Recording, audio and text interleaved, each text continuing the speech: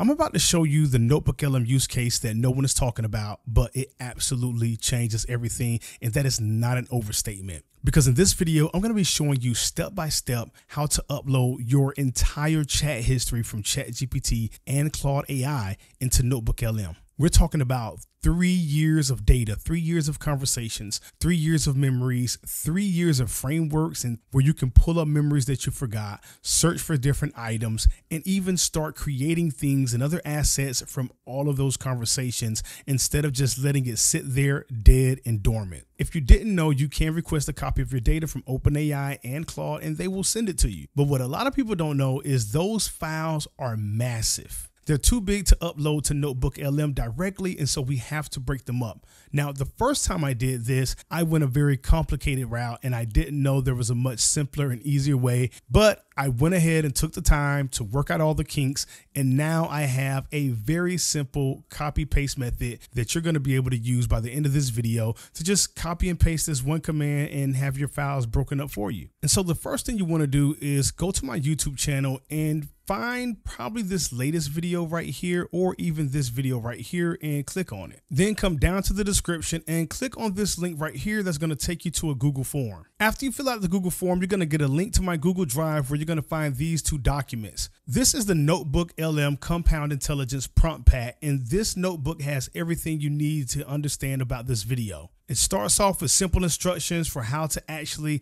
get your files ready for NotebookLM, but it also has some very interesting prompts that you can run once you have your ChatGPT account uploaded to NotebookLM. One quick note, don't try to copy the code from here because there's some hidden characters and it's not going to run correctly. That's why I've also provided this second document, and all you have to do is come down to where it says one-shot terminal command, highlight, and then stop right here where you see the PY and the dotted lines. Now we want to copy that. And just a quick note, I'm on a Mac, I'm not on Windows, so if you're running on Windows, then I can't help you with support for that. If you're having problems finding terminal, I would suggest looking on YouTube for videos for how to open terminal on Windows or command prompt, which I believe it may be named now, I'm not sure. And from that point forward, everything in this video should work just the same. But if for some reason you paste this command and you run it and it doesn't do what it's supposed to do, then all you have to do is copy everything in the terminal, both the command and the message that you received back, paste it in the ChatGPT and ask why it didn't work. It works on Mac, but it's not working on my Windows. And ChatGPT is more than capable of solving it for you in 1 to 2 turns. But now that we got that out of the way, the next thing you want to do is head over to OpenAI. Then you want to click on your name in the bottom left-hand corner. You want to go to settings, then you want to go to data controls, and then you want to click on export data at the very bottom and then confirm export. Next, we want to head over to Claude, click on our name in the bottom left-hand corner, click on settings, go to privacy, and then export data. Claude gives you a little more control over what you export, but I recommend just exporting everything and click export. This is what your email from Claude is going to look like. All you have to do is click download data, and after 24 hours, this is what you're going to see, an expired link. And the same thing is true for OpenAI. You have 24 hours to actually download this data because after that, invalid signature or expired URL. I'm going to zoom in right here for you. So once you get your data back, you're going to see a folder that looks like this that says data 2026-01-02-13. And if you come over here to the right, you can see that the conversations is 54.1 megabytes. That is too big to upload directly to NotebookLM. But because of NotebookLM's file size limit, this can be tricky. So with NotebookLM, the file cannot be larger than 20 megabytes, but it also can't be larger than 500,000 words, whichever comes first. What we're going to do is use the terminal command to break up every file that is in this folder into something that is 450,000 words or less. But before you run the terminal command, this is very important. I want you to right-click on this file and then click rename it.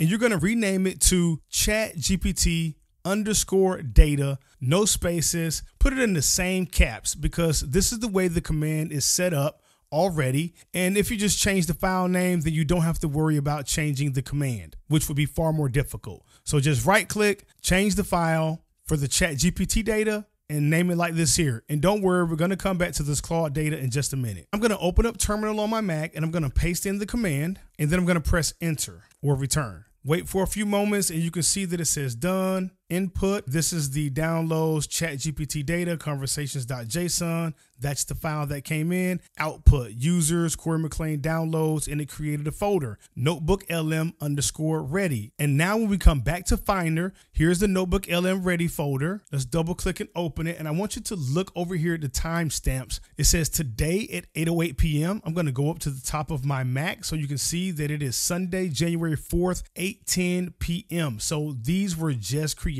And the second thing I want you to look at is the file size. So everything is around 3.23 megabytes. And that's how we know that these files have been chunked the proper way, because 450,000 words should just be the same file size across the board, right? So all of them are pretty close to that. So we're good to go there. The next thing I want you to look at is the kind of files they are. They are markdown text files. That means that they are human readable.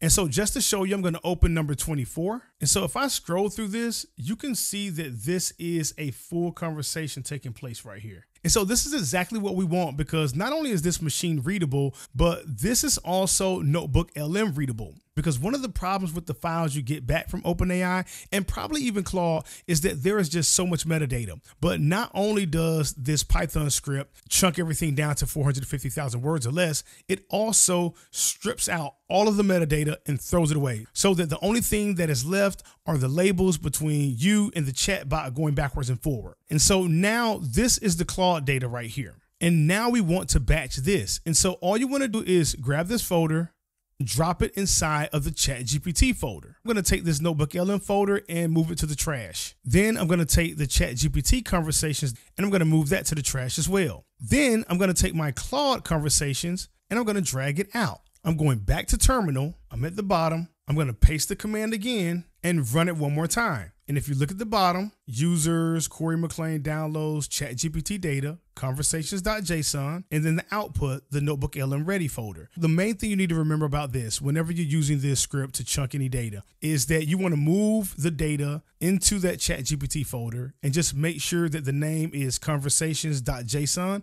and it'll find that file and then chunk it. It'll parse it. Now we're back in my Finder and you can see the NotebookLM ready folder right here. And so this time it only gave me one of them. So let's close this up. I don't know why, but the one-shot command that I had for ChatGPT that was working for Claude yesterday did not work today during the recording of this video. And so I had to come to ChatGPT and troubleshoot it. And that's literally all you want to do whenever these things don't work.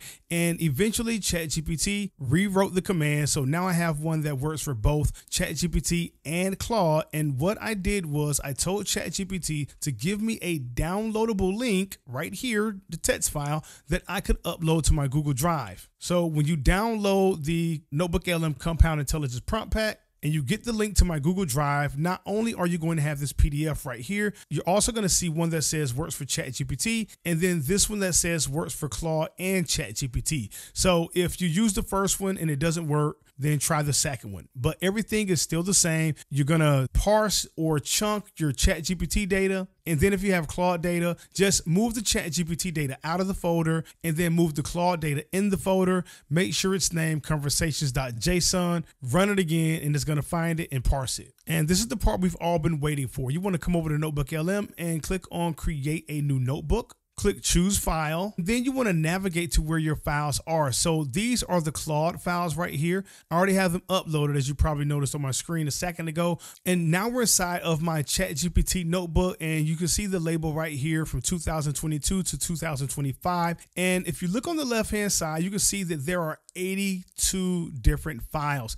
and I can click on either one of these and NotebookLM is going to open it up. Now, once we start scrolling down, you can see how detailed this file is by how little this margin right here actually moves. Now that you uploaded your ChatGPT and your Claude data to NotebookLM, we can do some very creative things that we just haven't been able to do with NotebookLM or ChatGPT or Claude for that matter. Now I can ask NotebookLM to act as a system analyst and go through 3 years of ChatGPT conversations and find the frameworks that I've used the most often, or the ones that I've had the most success with, or that I lean on the most. Or if you want to be creative, instead of dropping this in the chat, just take your prompts and automatically run them over here in the AI Studio. So for instance, you might go to reports, create your own, paste your prompt, and then click generate. Glancing over this, I can see how it's giving me a very high level view of everything that I've been using ChatGPT for. And I can see at least 2 frameworks that it surfaced. One of them in particular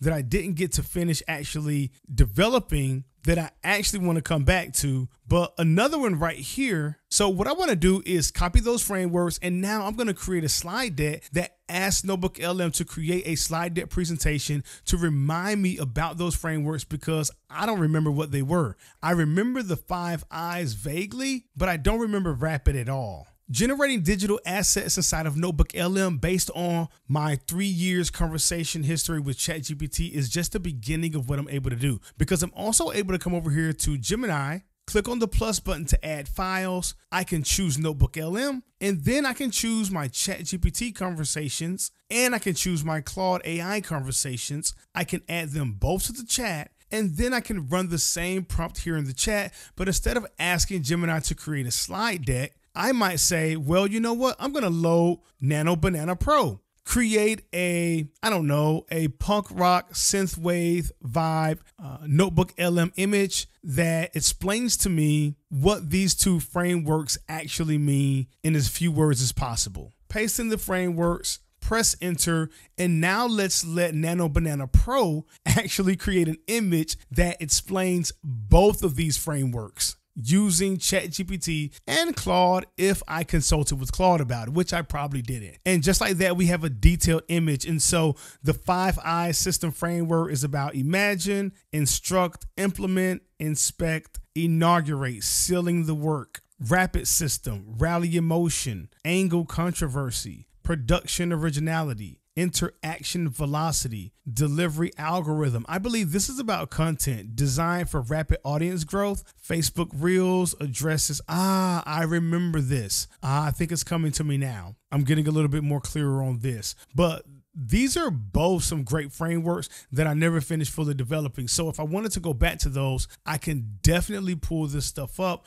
with NotebookLM and Gemini. And if we come back over here to NotebookLM, we can see that there is a full report that's been generated. Master Frameworks and Systems Index. Suffice it to say that this is a very well put together document. And if you look in this AI Studio for ChatGPT, you can see that there are so many other assets that I've created to help me capitalize on my 3 years with ChatGPT and make 2026 a better year. Create a vision board image that captures what you believe my 2026 is going to look like. Be brutally honest. If you think that based on my conversations, success lies in my future or failure, just show me what you think is going to look like based on the trajectory of my conversations and the things that have happened recently that you can ascertain. Brutally honest trajectory. Success is possible. Failure, learning, retry. This was very modest. Future trajectory. So it didn't give me a straightforward answer,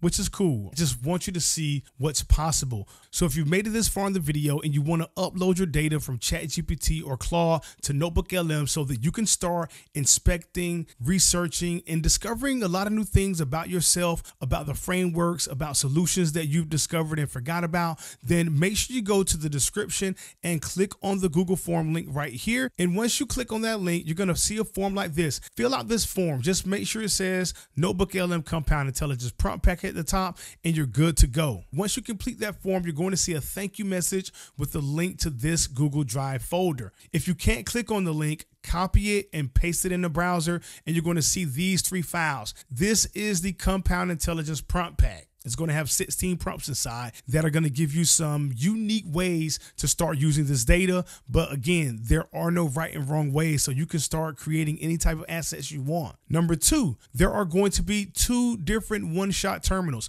So if you only have ChatGPT data, feel free to just use the one that works for ChatGPT. And if you also have Claude data, make sure you use this one for the Claude data after you move the Claude files into the ChatGPT folder, just like we discussed at the beginning of the video. And one more thing, sometimes this stuff just doesn't work and I can't tell you why. But one thing I can tell you is if you paste your terminal messages inside of ChatGPT, or if you take a screenshot and drop it inside of ChatGPT and just tell it in plain language what you're trying to do. Just give it as much data as possible, tell it everything, and then ask it to fix the problem. It's going to fix it. So if you got value out of this video, make sure you hit the like button. And if you want to help the channel grow, hit the hype button as well and give it some hype points, and think about subscribing to the channel. And as always, take care, have a good day. And if you want to see some more interesting use cases about how I'm using my ChatGPT data with Gemini, then make sure you check out this video right here.